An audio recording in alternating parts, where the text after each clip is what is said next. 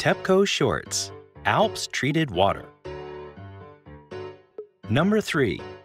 How do you check the safety of the sea?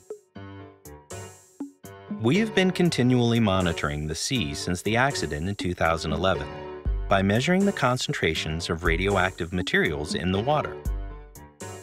From 32 locations inside and outside the harbor, seawater is regularly sampled to measure the concentrations of cesium and tritium.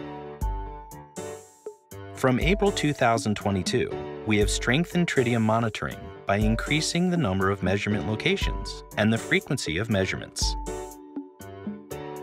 And we've strengthened not only the monitoring of seawater, but also of marine organisms such as fish and seaweed. Monitoring results are available on TEPCO's website. Additionally, third parties confirm and assess the monitoring results.